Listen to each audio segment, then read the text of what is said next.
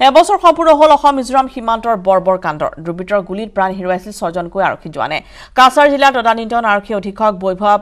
নিম্বলকাৰৰো দেহটো ভেদি গৈছিল দুটাকৈ গুলীয়ে এতিয়াও শৰীৰৰ এটা বুলেট লৈ দুবিসহ জীৱন কটাবলগীয়া হৈছে আৰক্ষী অধীক্ষক গৰাকীয়ে দীৰ্ঘদিন ধৰি চলি থকা অসম মিজোৰাম সীমান্তৰ ভূমি বিবাদৰ পৰিণতিতে প্ৰাণ আহুতি দিবলগীয়া হৈছিল 6 আৰক্ষী জোৱানে ঘটনাৰ এবছৰ পূৰ্ণ হল যদিও এতিয়াও সেই শিহৰণকাৰী ঘটনা পাহৰিব পৰা নাই শহীদৰ পৰিয়ালে অসম মিজোৰাম সীমান্তৰ ঘটনাৰ এবছৰ সম্পূৰ্ণ হল যদিও ইয়াৰ স্থায়ী মীমাংসা কেতিয়ালৈ হ'ব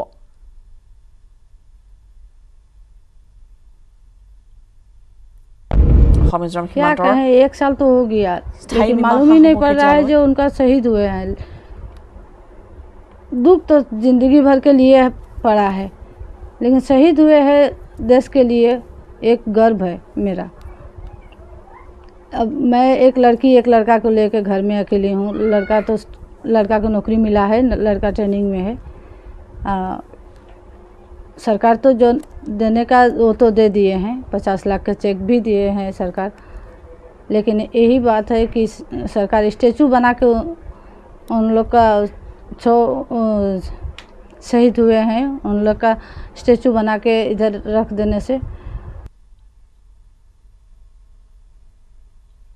और এই মুহূৰ্তত পুনপৰে কৈ আছে শিলচৰৰ পৰা অনিৰ্ধ লস্কৰ অনিৰ্ধ আমি আপোনাৰ কাষলৈ আহিছো আৰু এবছৰ সম্পূৰ্ণ হল যদিও সেই শিহৰণকাৰী ঘটনা এতিয়াও পাহৰিব পৰা নাই যি ঘটনা অসম মিজোৰাম সীমান্তৰ বৰ্বৰ কাণ্ডত সংঘটিত হৈছিল আৰু ইতিমধ্যে দেখিবলৈ পোৱা গৈছে যে দুটাকৈ গুলী লৈ এতিয়াও তেনেদৰে দুৰ্বৃত্ত জীৱন কটাবলগীয়া হৈছে আৰক্ষী অধীক্ষক গৰাকী আপোনাৰ পৰা অধিক জানিব বিচাৰিছো সন্দৰ্ভত কেতিয়ালৈ হ'ব অসম মিজোৰাম সীমান্তৰ স্থায়ী সমাধান হয় ৰেশমিতা আপুনি ঠিক কৈছে যে আমি দেখিছো আমাৰ মুখ্যমন্ত্ৰী ডাঙৰীয়া ডক্টৰ হিমন্ত বিশ্ব শৰ্মা অৰুণাচলৰ কথা পাতিছে মেঘালয়ৰ কথা পাতিছে নাগালেণ্ডৰ কথা পাতি আছে কিন্তু মিজোৰামৰ লগত এতিয়াও এটা পাৰ্মানেন্ট সলিউশনৰ কাৰণে মিটিং ষ্টাৰ্ট হোৱা নাই কিছুদিন আগতেই কৈছিলে যে আমাৰ অতুল বৰা ডাঙৰীয়াক পঠোৱা হ'ব মিজোৰামত মিটিং বা ডায়লগৰ আৰম্ভণি এটা কৰিব কিন্তু মিজোৰামৰ লৈ এটাও হোৱা নাই 1 বছৰ হৈ গ'ল 26 তাৰিখ যোৱা বছৰ ইয়াতে কি ঘটিছিল আমি জানো আমি এতিয়া কাছাৰৰ লাইলাপুৰত আছো পুলিচ পেট্ৰল পোষ্টত আৰু পেট্ৰল পোষ্টৰ ঠিক আগতে দেখিব পৰা পাহাৰখন যেটো দেখিছে এটো মিজোৰামৰ আমাৰ এই পাহাৰখনৰ লৈ 5 কিলোমিটাৰ লৈ অসমৰ জায়গা আছিল কিন্তু মিজোৰামে অলমোস্ট 3.5 কিলোমিটাৰ লৈ গৈছে ইয়াৰ পৰা 500 কিলোমিটাৰ আগতে সিআৰপিএফৰ ক্যাম্পছ কেটা ষ্টাৰ্ট হৈ গৈছে আজি আমি যেতিয়া গৈছিলো আমাক কৈ দিছে প্লিজ ক্যামেৰা অন নকৰিব আজি এটা সেনসিটিভ দিন হয় আপোনালোকে ইয়াৰ পৰা গুচি যাওক হেতু কাৰণে আমি হিমানখিনি যাব পৰা নাই কিন্তু এই স্থান লৈ এতিয়াও এটা পাৰ্মানেন্ট সলিউশন হোৱা নাই ৰেশমিতা নিশ্চয়কৈ স্থায়ী সমাধান এতিয়ালৈকে হোৱা নাই কিন্তু 6 আৰক্ষী জোৱানৰ যি বলিদান সেয়া আচলতে অথলে যাবলৈ দিয়া নহ'ব গতিকে এই ক্ষেত্ৰত স্থানীয় ৰাইজে বা স্থানীয় দল সংগঠনসমূহৰ প্ৰতিক্ৰিয়া কি জানিব পৰা গৈছে হয় ৰেশমিতা হেতু লৈ এটা চিন্তা কিন্তু আজি সন্ধিয়া এটা ইয়াতে মিটিং হ'ব বুলি আমি খবৰ পাইছো বাগা বাজাৰ আৰু লাইলাপুৰ যেটো হয় আৰু এটো কলাশিব যেটো ডিস্ট্ৰিক্ট হয় এই দুটা অঞ্চলেই আমাৰ কাছাৰৰ বা মিজোৰামৰ হোক বিজনেস পাৰপাসৰ হেতা দুজনৰ লগত মিল মিলাপটো থাকে ইবিলাকে আজি বহিব কিন্তু এটা পাৰ্মানেন্ট সলিউশন লাগে কিয়নো অসমৰ 6টা আৰক্ষী জান দিব লগা হৈছিল যোৱা বছৰ কিন্তু এতিয়া লোকে অসমে যোৱা বছৰ যেটো চেষ্টা চলাইছিল ইবিলাক পুশবেক কৰিব কাৰণে আৰু পুশবেকৰ পৰিণাম কি হৈছে আমি জানো 6জন জৱানৰ প্ৰাণ হেৰুৱাইছিল আৰু 50 কৈ অধিক সোলজাৰ যিমানখিনি জৱান হোক বা মানুহবিলাক হোক আঘাত পাইছিল এতিয়া লোকে এই সমাধানটো হোৱা নাই যিমানখিনি স্থান দখল কৰি আছিল মিজো আৰক্ষী বা মিজো ফোৰ্সেছ যিমানখিনি আছে ইয়াতে এতিয়াও আছে লাইলাপুৰৰ এই কাষত এই বৰ্ডাৰখনত যেটো আহোমৰ জায়গা হয় কিন্তু এতিয়া পাৰ্মানেন্ট সলিউশন এটাও ওলোৱা নাই ৰশ্মিতা নিশ্চয়কৈ ধন্যবাদ জনাইছো আপোনালৈ আৰু শিলচৰৰ পৰা এই অনুৰোধ জনাইছে যে এতিয়াও স্থায়ী সমাধান নাই যাৰ ফলত স্থানীয় ৰাইজ বা সীমান্তবাসী ৰাইজ এতিয়াও আতংকত সময় পাৰ কৰিবলগীয়া হয় দিন পাৰ কৰিবলগীয়া হয় যে কেতিয়া তেওঁলোকক আচলতে আক্ৰমণ কৰে তাৰ কোনো ধৰণৰ ঠিকনা নাই যদিও বা এটা বছৰ সম্পূৰ্ণ হৈছে সেই বৰ্বৰ কাণ্ডৰ যি কাণ্ডত দুৰ্বৃত্তৰ গুলীত প্ৰাণ হেৰুৱাইছিল 6জনকৈ আৰক্ষী জোৱানে কাছাৰ জিলা তদানীন্তন আৰক্ষী অধীক্ষক বৈভৱ নিলম্বকাৰৰ দেহটো ভেদি গৈছিল দুটাকৈ গুলীয়ে কিন্তু এতিয়াও স্থায়ী সমাধান নোহোৱাত এতিয়া ক্ষোভ প্ৰকাশ কৰিছে অঞ্চলবাসীয়ে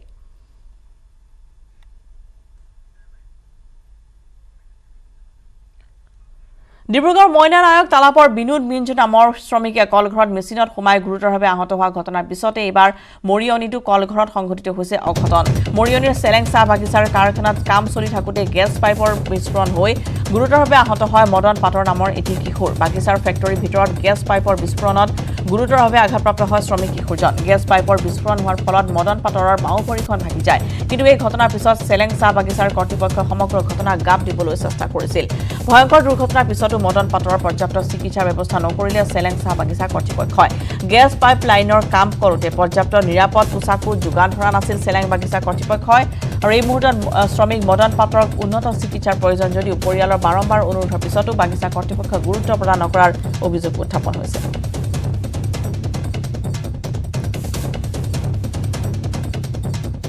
ঘটনাৰ গাপ দিয়াৰ চেষ্টা কৰিছে বাগান কৰ্তৃপক্ষই বাগিচা কৰ্তৃপক্ষক যাক লৈ এতিয়া প্ৰশ্ন উত্থাপন হৈছে কলঘৰত কাম চলি থাকোতে গেছ পাইপলাইন বিস্ফোৰিত হৈ এই ঘটনাটি সংঘটিত হৈছে মৰিয়নিৰ চেলেং চাহ বাগিচাৰ এই ঘটনা য'ত দুৰ্ঘটনাৰ ফলত বাওঁ ভৰিত যথেষ্ট আঘাত পাইছে এই যুৱকজনে মৰিয়নিৰ চেলেং বাগিচাত ঘটনা সংঘটিত হৈছে কলঘৰত কাম চলি থাকোতে গেছ পাইপ বিস্ফোৰিত হৈ এই ঘটনা মদন পাটৰ নামৰ কিশোৰজন আহত হৈছে গুৰুতৰভাৱে বাওঁ ভৰিখন ভাঙিছে মদন পাটৰৰ কিন্তু বাগিচা কৰ্তৃপক্ষই যেনেধৰণে আচলতে সমগ্ৰ ঘটনাটো গুৰুত্ব সহকাৰে ল'ব লাগিছিল সেই গুৰুত্ব প্ৰদান নকৰাৰো গুৰুতৰ অভিযোগ উত্থাপন হৈছে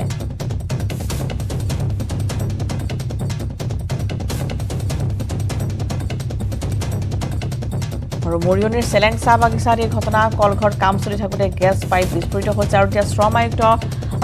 শ্ৰম বিভাগে সমগ্ৰ ঘটনাটো আচলতে জানিবই পৰা নাই যিহেতু বাগিচা কৰ্তৃপক্ষ সমগ্ৰ ঘটনা গাপ দিছে এগৰাকী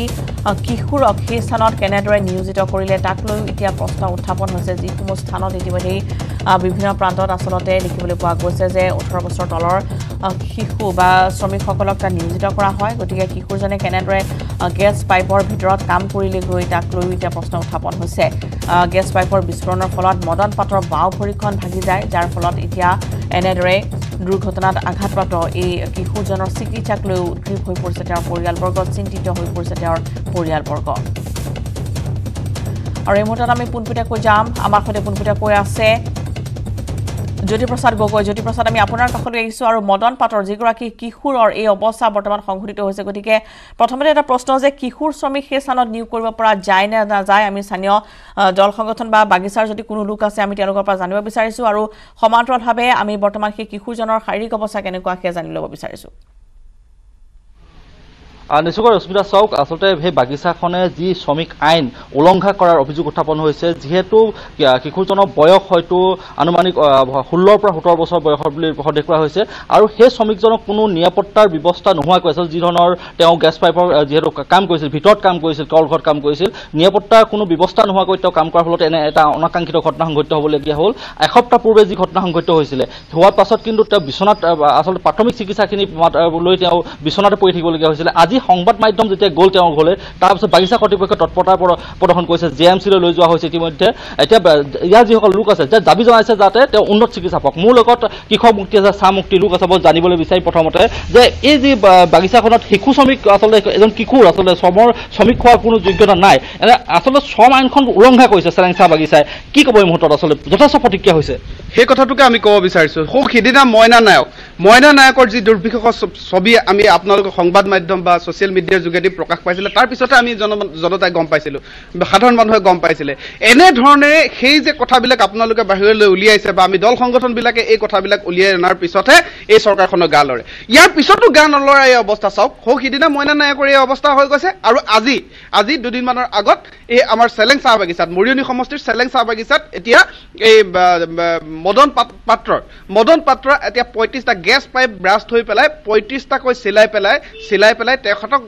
কোনো আৰু তাতকৈ ওপৰত চিকিৎসা নকৰি উন্নত চিকিৎসা নকৰি ভৰিটো গেলি যাবলৈ আৰম্ভ কৰিছে তেখেতক ঘৰত পেলাই থৈছে এতিয়া আপোনালোক যোৱাৰ ফলশ্ৰুতিত আমি দল সংগঠনে গম পোৱাৰ পিছতহে এই বস্তুটো তেওঁলোকে এতিয়া আকৌ বাগান কৰ্তৃপক্ষই তেওঁক যোৰহাট মেডিকেল কলেজলৈ লৈ গৈছে এনেকুৱা ধৰণৰ সাংঘাতিক ধৰণে শ্ৰম আইন উলংঘা কৰা হৈছে এই চৰকাৰখনৰ ওচৰত বাৰম্বাৰ আমি প্ৰতিবাদ সাব্যস্ত কৰি আহিছোঁ কিন্তু গা লৰা নাই কিন্তু এই একেকেইজন চাহ শ্ৰমিকৰ নেতাই যিসকলে কেৱল শ্ৰমিকৰ ভোট লৈ যায়, শ্ৰমিকৰ অভিভাৱক হ'বলৈ যায়, তাক লৈ গেলা ৰাজনীতি কৰিব বিচাৰে, কিন্তু যেতিয়াই এই চাহ শ্ৰমিকসকলৰ এনে দুখ দুৰ্দশা হয় তেওঁলোকৰ সৈতে মাত মাতিবলৈ সময় নাই। এতিয়া আপোনালোকে নিশ্চয় জানে যে ৰূপজ্যোতি কৰ্মী এতিয়া গৈ এই মৰিয়নি সমষ্টিৰ বিধায়ক ৰূপজ্যোতি কৰ্মী এতিয়া গৈ প্ৰমোদ ভ্ৰমণত আছে গৈ এতিয়া লাডাখত নিজৰ পৰিয়াল লৈ, কিন্তু সেই তেনেকুৱা ধৰণৰ যিসকলৰ অভিভাৱক হ'বলৈ বিচাৰে, ৰাজনীতি কৰিব বিচাৰে, গেলা ৰাজনীতি কৰিব বিচাৰে, সেই ৰাজনীতি আজি মদন পাটৰৰ 35টাকৈ গেছ পাইপ যেনে শ্ৰম আইন উলংঘা কৰি শ্ৰমিকৰ কোনো নিৰাপত্তা নোহোৱাকৈ এনেকৈ ধৰণৰ গেছ পাইপ ফটোৱাৰ ফলত তেখেতৰ 35টাকৈ চিলাই পৰি ভাল ধৰণে চিকিৎসা নকৰি আজি আচলতে যেতিয়া পৰিয়ালৰ লগত কথা পাতিছিলোঁ তেতিয়া ৰূপজ্যোতি কৰ্মী যি আচলতে সক্ৰিয় বিধায়ক বুলি কয় বা মানুহৰ দুখে সুখে থকা বুলি কয়, এসপ্তাহ ঘটনা সংঘটিত হোৱাৰ পাছতো কিন্তু ৰূপজ্যোতি এটা খবৰ লোৱা নাই। ই অতিকৈ তাৎপৰ্যপূৰ্ণ আৰু যিহেতু এতিয়া গম পাইছোঁ যে তেওঁ লাডাখত আছে, ইতিমধ্যে অৱসৰ বিনোদনত ব্যস্ত থকা বুলি জানিব পৰা গৈছে। মোৰ চাহ মুক্তি আছে মোৰ লগত, কি ক'ব এনে আপোনাৰ শ্ৰমিকসকল আছে শোষিত হৈছে, বঞ্চিত হৈ আহিছে, যিহেতু ৰাজনীতিৰ ফালৰ পৰাই হওক বা বাগিচা কৰ্তৃপক্ষৰ ফালৰ পৰা হয়, সকলোৱে কিন্তু মুনাফা আদায় কৰে এই শ্ৰমিকসকলৰ পৰা, কিন্তু তেওঁলোকে যিখিনি প্ৰাপ্য ন্যায্য প্ৰাপ্য কিন্তু নাপায়। হয়, ইয়াৰ বিষয়ে আমি আগৰ পৰাই দাবী জনাই আহিছিলোঁ চাহ শ্ৰমিক মুক্তি সংগ্ৰাম সমিতি হৈ। আজি দেখি পাইছে দুটা আগতে মাইনা নায়কে যি ঘটনা লৈ ভুগি আছিলে, আৰু দ্বিতীয়তে আমাৰ লগালগে মৰিয়নি সমষ্টিৰ চেলেং চাহ বাগিচাৰ আজি যিটো পেচেণ্ট আপোনালোকে গৈ চকুত চালে, আমাৰ চকুত পৰিলে বা আমি চাহ শ্ৰমিকে গম পোৱাত, কৃষক মুক্তি গম পোৱাত লগালগে পেচেণ্টখন লৈ যোৰহাটত দিছে। এতিয়া মানুহজনৰ মৰা অৱস্থাত যদি ৰূপজ্যোতি কৰ্মী গৈ সেই লাগাগাঁৱত থাকে বা চন্দ্ৰত থাকে, কিন্তু সেই ৰূপজ্যোতি কৰ্মী আমাৰ কোনো কামত নাই বুলি ভাবোঁ। আৰু চাহ শ্ৰমিকৰ দীৰ্ঘদিনৰ পৰা যিকেইটা ভুগি আহিছে, সেই ভুগি থকা অৱস্থাতো আজি চাহ শ্ৰমিকৰ MLA থাকিও নথকা বুলি আমি গম পাইছোঁ। কিন্তু চাহ শ্ৰমিকৰ ওপৰত যিকেইটা আইন বনাইছে, এইকেইটা আইন যাতে বাতিল হ'ব লাগিব। বিজেপি চৰকাৰে যি দাদাগিৰি ৰূপে চাহ শ্ৰমিকক শাসন কৰিব বিচাৰিছে, এই শাসন যাতে আমাৰ ওপৰত নচলিব আৰু এই পেচেণ্ট অতি শীঘ্ৰে আৰু এনেদৰে আচলতে চাহ শ্ৰমিক আইন যিখন আছে সেই আইন উলংঘা কৰি এনেদৰে 16 পৰা 17 বছৰৰ কিশোৰক তাত নিয়োজিত কৰা হৈছে, যাক লৈ প্ৰশ্ন উত্থাপন হৈছে। আৰু বাগিচাই এয়া আচলতে দুৰ্ঘটনাৰ বাবে পোহৰলৈ আহিছে, কিন্তু বাগিচাই এনেধৰণৰ শ্ৰম আইন উলংঘা কৰা হয়, যাক লৈ আচলতে বাগিচা কৰ্তৃপক্ষ সমগ্ৰ ঘটনাক গাপ দিয়াহে পৰিলক্ষিত হৈছে। কিন্তু প্ৰতিখন বাগিচাতে এইসমূহ চোৱা যথেষ্ট প্ৰয়োজনীয় হৈ পৰিছে, য'ত মহিলা শ্ৰমিক নিয়োগ কৰিব নালাগে তাত মহিলা শ্ৰমিক, য'ত শিশু আইন উলংঘা কৰা হৈছে শিশু শ্ৰমিকক তাত নিয়োগ কৰা হয়। এনেধৰণৰ কেতবোৰ ঘটনা অসমৰ প্ৰায়বোৰ বাগিচাতে সংঘটিত হৈ আহিছে, কিন্তু কাণ সাৰ নাই শ্ৰম বিভাগত। আৰু তিনিচুকীয়াৰ মইনানায়কৰ ঘটনা পুনৰাবৃত্তি, কলঘৰৰ ৰোলাৰ মেচিনত সোমাল শ্ৰমিক, তালাব চাহ বাগিচাত এই অঘটন সংঘটিত হৈছে। দুৰ্ভগীয়া শ্ৰমিকজন হৈছে বিনোদ মিঞ্জ, ৰোলাৰ মেচিনত সোমাই গুৰুতৰভাৱে আহত হৈছে বিনোদ। ঘটনা গাপ দিয়াৰ চেষ্টা বাগান কৰ্তৃপক্ষৰ, মাকুমৰ লংচোৱাল বাগানৰ হস্পিটেলত চিকিৎসাধীন হৈ আছে বিনোদ। 3 দিন পূৰ্বে সংঘটিত হৈছিল এই ভয়ংকৰ ঘটনা। আৰু এই মুহূৰ্তৰ ব্ৰেকিং নিউজ আহি পৰিছে, ৰাহুল গান্ধীক আটক কৰা হৈছে। এই মুহূৰ্তৰ এক বিগ ব্ৰেকিং নিউজ, যিহেতু আজি সমগ্ৰ দেশজুৰি কংগ্ৰেছৰ আজি সত্যাগ্ৰহ কাৰ্যসূচী আছিল আৰু প্ৰতিবাদী কাৰ্যসূচী আজি ৰূপায়ণ কৰিছিল কংগ্ৰেছে সমগ্ৰ দেশতে। আৰু সেই প্ৰতিবাদী কাৰ্যসূচীৰ মাজতে ৰাহুল গান্ধীক আটক কৰা হৈছে। 144 ধাৰা তেওঁ উলংঘন কৰাৰ অভিযোগ উত্থাপন হৈছে আৰু তাৰ বাবে আৰক্ষীয়ে ইতিমধ্যে আটক কৰিছে ৰাহুল গান্ধীক, য'ত ইডিৰ জেৰাৰ আজি সন্মুখীন হৈছে সোনিয়া গান্ধী দ্বিতীয়বাৰলৈ। আৰু their right to protest and raise their voices, but has there been a response by the Congress as far as the vandalism that we've seen even last time around and even in the recent protests that we saw last week? Well, no, none at all, and that is which is inviting the criticism that, you talk about being a party which follows the ideals of Gandhi, you talk about a party which is leading a calm, a peaceful satyagraha, but how is it that you justify the tires being deflated, buses being burned, people are being inconvenienced, mum's the word. I mean, the Congress party has not yet condemned it, but I think the Congress party also understood that they're running the risk of losing the support and sympathy of the people, which is why they tried to ensure that at least today there were no street protests which are taking place. Whatever protests took place outside Parliament and ICC. Pallavi, also any word that you're picking up by means of sources of how the Congress is planning to build on this momentum of raising their voices? Well, I mean, they've already started putting out pictures of Rahul Gandhi, and I'm sure they're going to use this to position him as the only person who actually takes on the Prime Minister and the Modi government. We're also going to wait for a tweet also to come in from, I guess, Rahul Gandhi himself. He's at Pallavi, I apologize for interrupting. Getting some live reactions. का दुरुपयोग हो रहा है और सैद्धांतिक रूप से इसका विरोध कर रहे हैं। राजघाट तक जाने की परमिशन आप लोगों को नहीं मिली? अरे एमपीज को सस्पेंड कर रहे हैं, हमारे पूरे मुख्यालय को छावनी में तब्दील कर दिया है, राजघाट में जाने नहीं दे रहे हैं, तो लोकतंत्र में विरोध करने का भी अधिकार छीन लेंगे। ये कहाँ, ये अच्छे संकेत थोड़ा हमारे लोकतंत्र के लिए। डेमोक्रेसी में अपनी बात रखने का, धरना करने का, प्रदर्शन करने का, ज्ञापन देने का, पदयात्राएं करने का हमारा मौलिक अधिकार है, उसको भी आप हमसे छीन लेंगे तो ये मैं समझता हूँ बहुत ही नकारात्मक संदेश पूरे देश में। राजस्थान में भी आप लोग विरोध जता रहे हैं? पूरे विरोध इस बात का है कि भारत सरकार ना तो चर्चा महंगाई पे कर रही है, ना बेरोजगारी पे कर रही है, संसद में चर्चा होने देते नहीं है, जवाब दे नहीं रहे। आज महंगाई आसमान छू रही है, लोग परेशान हैं, पीड़ित हैं, एग्रीकल्चर क्राइसिस आ रहा है पूरे देश के अंदर, और आपकी एजेंसीज विरोधी जो दल हैं उनकी आवाज दबाने का काम कर रहे हैं। इसका विरोध हम कर रहे हैं। From Sachin Pilot, essentially taking on the narrative of the Congress that today this is vendetta politics, this is a witch hunt, agencies continue to be misused and the Congress will continue to raise its voices. We've seen a lot of drama today play out, first at Vijay Chowk, then in front of the AICC headquarters as well, which resulted in 18 MPs being detained. This of course included Rahul Gandhi as well. He was the last one to be taken away from Vijay Chowk. After that we saw the area being cleared up by the police. There were clashes in front of the AICC headquarters as well. All of this in the backdrop of the questioning that continues with the Enforcement Directorate of Sonia Gandhi for a second time around. If Pallavi is still with us, Pallavi, I apologize for interrupting. Essentially, I was trying to understand how is the Congress planning to build on this momentum? Well, I mean, as I said, they've already started putting out pictures of Rahul Gandhi and project him as a champion who fights for the rights of the people. Having said that, I'm sure when Rahul Gandhi begins to tweet, the Congress party over the next few days have always been projecting themselves as a party which believes in satyagraha and that they are not scared. The fact is that Sonia Gandhi willfully goes to an ED. She's being questioned despite the fact that she's not well, to use the words of the Congress party, is exactly the kind of narrative the party would want to build up.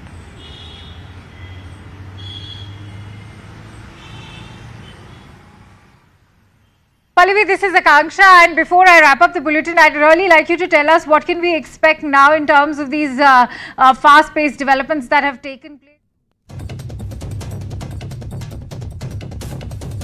তাৰ মাজতে এই big breaking news আমি জনাইছো। Big breaking news যে ৰাহুল গান্ধী, যুৱ নেতা ৰাহুল গান্ধীক আটক কৰা হৈছে আৰু 144 ধাৰা ভংগৰ অভিযোগত আটক কৰা হৈছে ৰাহুল গান্ধীক।